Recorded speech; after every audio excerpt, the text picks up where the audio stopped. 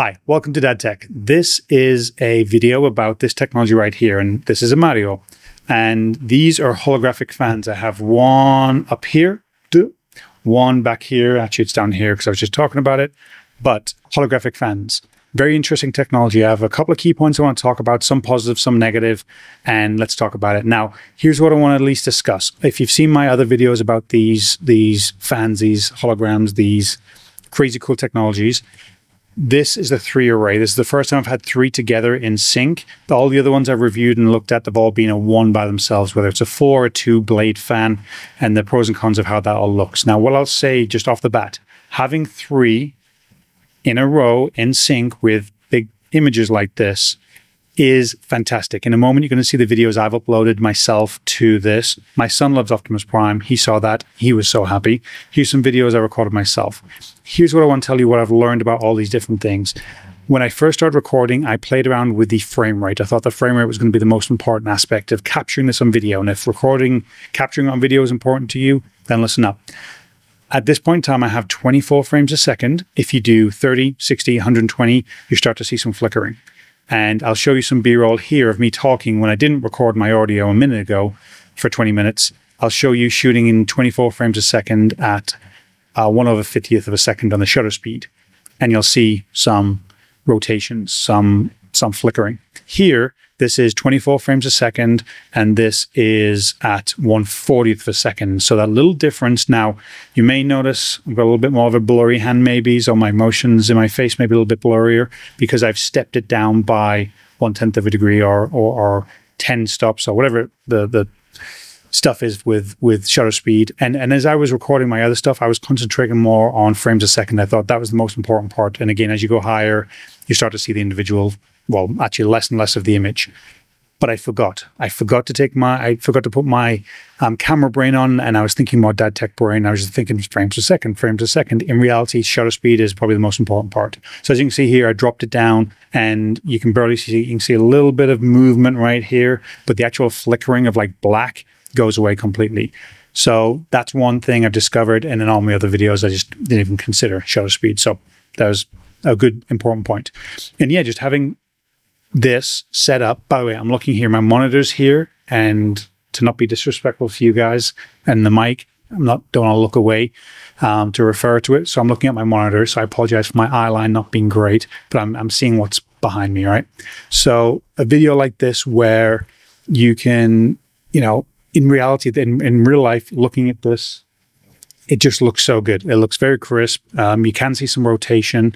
You can see some jittering of the blades, but you know, it looks a little bit overblown right here, but in reality, it looks really, really good. So very impressed. So I think the technology as a whole, as you start pairing them together, looks really, really good. And having it, you know, 3, or you could do it the other way, or you could have more and more and more, right? A big old panel of it is so it just improves and elevates the technology. Now, obviously, the more you get, it becomes more expensive, right? So the one I have behind me right here, and the one I have above my head over here, one by themselves, they look cool. They look awesome. They are a nice little showcase. They give you an idea. And if just like you want a little logo in the background, which is what I put that one up there for, is fantastic. There's a reason I didn't want to have that one on, but let's do it. There we go. So we may as well have that one go in the background as well. I didn't want it to distract from the one in front of us, but here we go. The implementation of the technology is great. Now, it's a newer technology, right? So it's not perfect. It's not ideal. I've got some qualms with it. I've got some qualms with the implementation of this technology in this specific product. But what I can say, if you want something to be a holographic standalone display that has a stand that you plug in and has something cool looking like this, then awesome, you've got the right thing here. Obviously, you want to be concerned with safety. So if some way you can put it behind some glass or whatever so it can be interacted with, that would be the ideal scenario. So I kind of want to keep saying positive things because I think there's more positives than there is negatives, but the negatives are at least need to be addressed, and they're more of an annoyance than anything else. So let's talk about, say, the technology. So let me actually even just caveat with that was, it does come with this thing, which is a TP-Link router. It's got some connectors in the back, which is great. When it's plugged in, go on the app, connect your Wi-Fi to it, and then, or actually hardline it in, and then you connect your app to it, and then you've got more controls to upload videos, pictures, and whatnot. So that's important. That comes with it. This thing, you have 1, 2, 3 fans, the stand, the base, all comes with it, the power, right? And you get actually 3 remotes. So here's where my issue comes in. The putting together, the assembly, it is a bit of a pain. The instructions are not very good. It looks like they've been written by someone who doesn't natively speak English. And there's some key important information, actually some, you might say, important safety cautions and important safety instructions that really get glossed over, and they're in an image that really don't make sense. So what's important, and you can kind of see here the base of it, or the structure of it without the image behind it. So what's really important is the instructions are not very good. If somebody wants me to create a video, if one person out there wants me to create an instructional video of how to put this thing together, I will disassemble mine and reassemble it for your benefit. If no one cares about it, I won't bother doing it. But I think if you're an English speaker, the instructions are very difficult to understand, and some important parts, which I'll cover in a moment. So the assembly, the actual putting together of the structure is pretty straightforward, but there's some key important parts and points to it. The other thing as well is, as you can see, say an individual fan right here, and actually I'm going to use this as a prop. So the back of them is not too dissimilar to this, but it is definitely different. And by default, the power outlet, at least actually on both, not on this one, but on this one behind me, the way the locking hook connects, by default, the output comes up and out. And now I didn't want to go up and out and then bend it around or bend it whichever way at 9 degrees, because that's really not good for a cable. So the way they've designed that is not great, but I don't know if they had this in mind. You can take on the other one, you can do on this one as well, but on the other one, which is slightly different, the back plate off, rotate it around, so then the locking mechanism, it's kind of like a hook, it sits, it's like a little jig and saw type joint. It goes in and it sits and locks in there by gravity. So then you can rotate it around, so your power is coming from down, it then locks in place, and then you have a lock or a little bolt screw that comes in from the top to lock it in place. Now, if you had it by default and you wanted the power connector to go down, but you didn't take the base plate off, at that point your little mechanism, your little joint, is now working backwards against you, because now it's got gravity pulling it down, and your little screw is coming from the bottom, as well as the power is coming from the bottom. So in that setup, everything's working against you. It might work itself loose, and these things go at pretty high RPMs, and I wouldn't want anything to fail going that fast. So take the back plate off, rotate it 180 degrees, put it back on. You're not interfering with anything. It's literally just a plate. And then at that point, the mechanism, so the one right here and the ones here, all sit correctly, and gravity's helping you out with that lock. Your bolt's coming in from the top on all 3, and your cable's coming down instead of 90 degrees out, or in, and then having to manipulate the cable. So on that line, the second annoying part of this thing is what I just said, because if you don't do that, then you've got all your cables coming at the top here of all 3 of them, and the cable management is non-existent. It's basically just your power adapter, like you see with a lot of different appliances, with a DC outlet, and then your power outlet coming out the other side.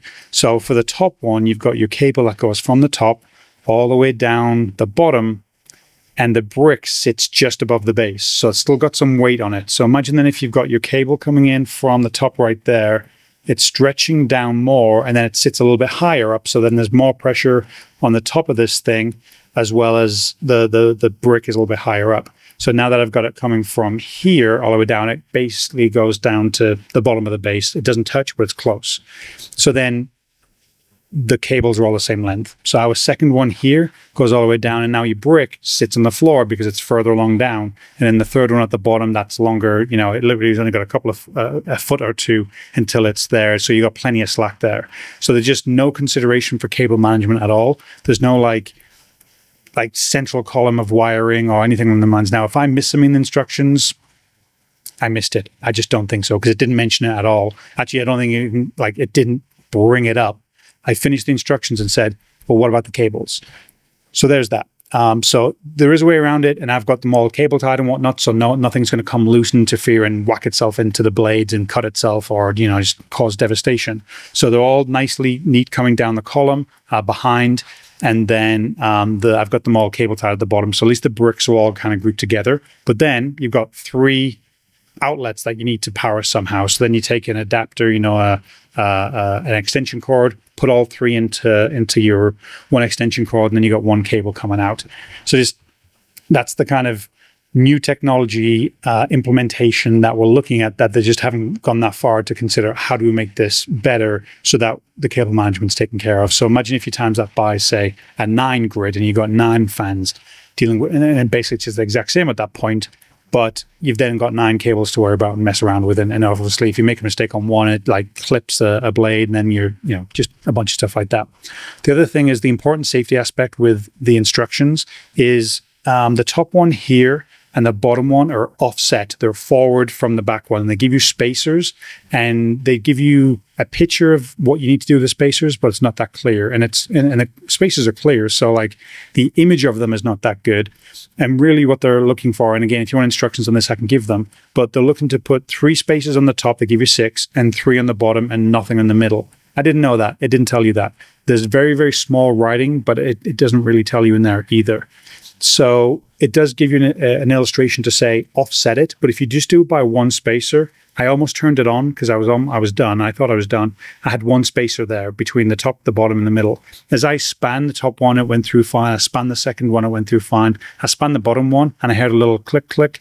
I'm like, oh, yeah, not too sure about that. So I added all the spaces on the top, all the spaces on the bottom, so 3 and 3, and then that offset enough so that there's not, you know, there's safety there. There's not enough space for them to hit. With that said, this is not really negative. This is just for your information. This one and this one, I said, are forward. This one in the middle is back. So if you want to put an image that's full screen, that's taking the advantage of all of the real estate you've got with the video, then you've got a little gap here and a little gap here where the overlap is, and it looks fine.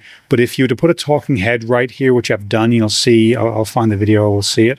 I put my head right here, and what you'll find is like my eye line, right above my eye line right there, you can see the curve. And in real life, because there is a depth there, there's a difference. You're seeing it more in person than probably what you're seeing right now. So really what's important with that is if you're going to put an image on of, say, a face or a talking head, you want that on the top, and you want to keep that away from here because there's just too much going on in this space for it to look good, and it's very, very distracting. Whereas a video like this, you know, you're fine. You're not noticing it too much in person. You'll see a little bit of a difference between the images, but you will certainly see in a moment what it might look like. So I'm going to use the remote now, and the remote itself is fine. But if you see here, I just throw it over there, press a button, and it changes the middle one.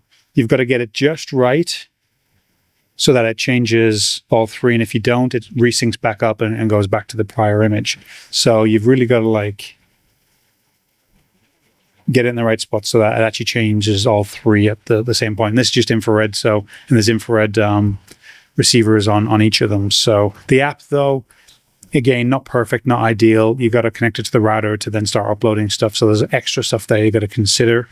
But the implementation is there. It just could be all refined and be made perfect. So this is the one I was talking about, where you can see on my eyes right here where the crease is, where the overlap is, and it just doesn't look great, not ideal.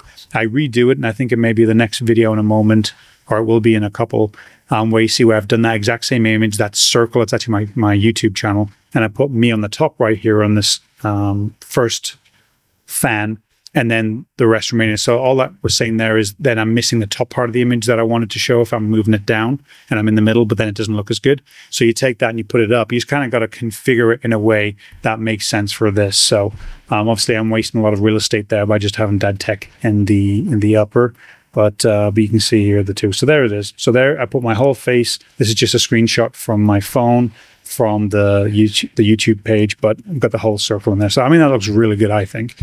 And in person, again, looks fantastic. It looks a little bit blown out here with the highlights and with the camera and stuff, but it looks fantastic in real life. So that's quite a lot of it. Back to Christmas.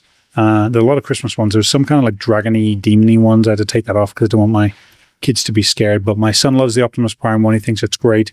Great technology. Some room for improvements for sure. This is certainly not pricey, but again, for the price you're paying for something like this, I think you're getting a lot of technology there. I think you're getting a lot of utility. I think you're getting, to some degree, some great engineering. The way they put the stands together is different from I would have, however, would have thought of putting together. But obviously, they've got to consider the high revs of these things. And they have thought about it, but there's just some room for improvement for what you're paying for. I think it could just be more polished.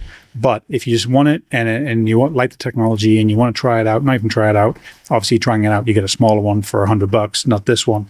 But 3 together, I can't tell you how much cooler it is to be able to manipulate the 3 images and create something that looks like that. A running man. And in person, it just looks top notch. The dragon that you saw initially looks very good. The Optimus Prime looks fantastic. The Iron Man looks fantastic as he's there just rotating around. It just reminds you of, you know, Star Trek, Star Wars, Iron Man, all the Avengers. Just the hologram technology. It's like it's there. Where I got introduced to this technology was at CES in Vegas this year, and they had booths. They had big kind of like glass domes and with these fans right in the middle, and you just see stuff like that, and you press a button and it starts talking to you and the audio syncs up, and it is like you're in the future when you see this in person. And these are like 9 by 9 or 3 by 3, let's say, grids, or maybe it's a 2 by 3 or a 2 by 4 grid of fans that just look like this and just look like a hologram. And this technology is there. We have it at the consumer level where we can utilize it and play around with it. And if it's just for fun in your house, if it's for so many other things, but if it's for, you know, advertisement boards for your business, I think that's just the main things that you're going to be using it for, or just like a showcase. I've showed this to many people. Someone comes over, I'm like, hey, you got to see something. They see it, they're amazed by it, like, oh my gosh, that's so cool. But obviously then you just got to be concerned with someone touching it. My kids get way too close to it for my liking. I'm like, get away from this thing. So with Iron Man suiting up in the background, I'll end with this. This is fantastic technology. If you have any questions, if you want me to make a tutorial on putting this thing together, if one person wants it, I will do it. If you have any questions, I will answer them. And Optimus Prime, I will end with Optimus Prime, roll out. Bumblebee. My son loves Optimus Prime Transformers, so I've been trying to perfect my Optimus Prime voice. So with that said, I don't want to get copyright striked for being so good. I don't know if that'll work, but Autobots roll out. Let's end with this. I am Optimus Prime. And there you go. And then to my outtake of me messing up and not hitting record on a 20-minute video and just sat there talking without this thing even getting recording audio. So you'll see that next. But hope you guys have a great day. Bye. Side note, have you ever recorded a whole video for over 20 minutes and then not hit record on your audio? This was recording. Here, look. Here's me talking away to no audio. And now I got audio. Anyway, this is going to be an outtake because I'm happily pissed with myself that I didn't hit record on my recording device, on my audio recorder, so I didn't get no audio. Okay, so welcome.